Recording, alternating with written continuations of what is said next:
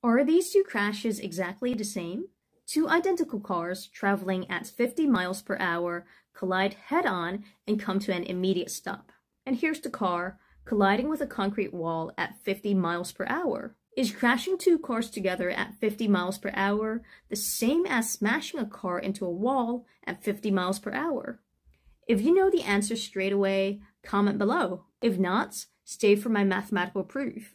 The car's change in momentum is calculated by the car's mass times the change in velocity, or it's the final velocity minus the initial velocity.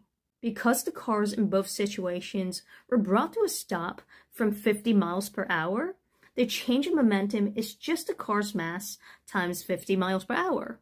And we know that change in momentum is proportional to the impact force by this equation. So this shows that the impact force is the same for both situations.